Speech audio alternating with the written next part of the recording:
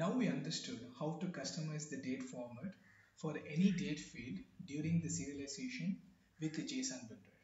Now we're going to learn how to customize the field name using the JSON builder. So to do that, go to the JP object, GB dot, that means JSON builder object. So here you can find the method called set field name strategy, right? So here, if you look at it, so we have a method where we can actually set the field naming strategy. So it takes the field naming policy as an argument. Here you can say, I want a field name, the time of serialization, I want a field to be generated with an upper camel case, with upper camel case with space. For example, let's try with what, any one of them.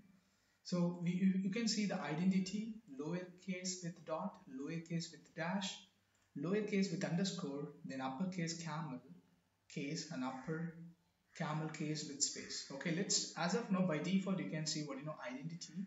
Now let's try with what, lowercase with dash. Let me simply run this example, you'll get an idea.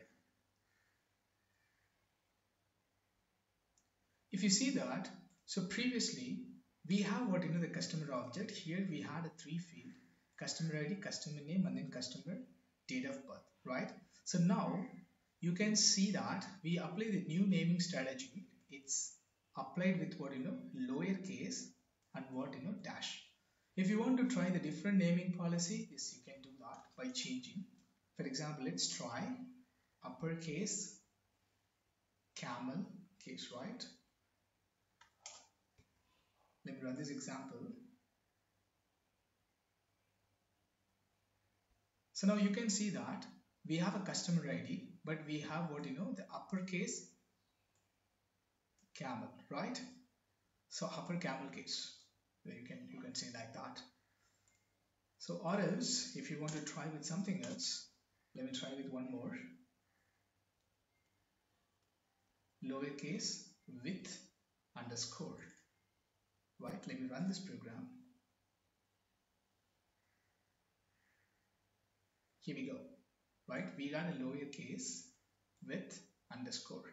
So likewise, you can actually change the field name policy by setting what? Set field naming strategy. If you want to customize, for example, let's try to customize. How to customize this? Now let me do what? New field naming strategy class. So you have to override a method called translate the name. Here you will get a field name. For example, here what I want to do, I want to store this field name equal to field dot get name. So you will get what, all this field name. So I'll get what, this customer ID as a field name. I'll be storing into what, this variable. Now what I'm trying to do, I'm going to check if the name, it starts with customer, right? If that starts with customer, I want to replace this name with name dot replace the customer with cus, right? If it is not a customer, I want to pass as it is. Now let me save this. So let me run this program. Now you can see the output. See, we changed what, all the customer to cus.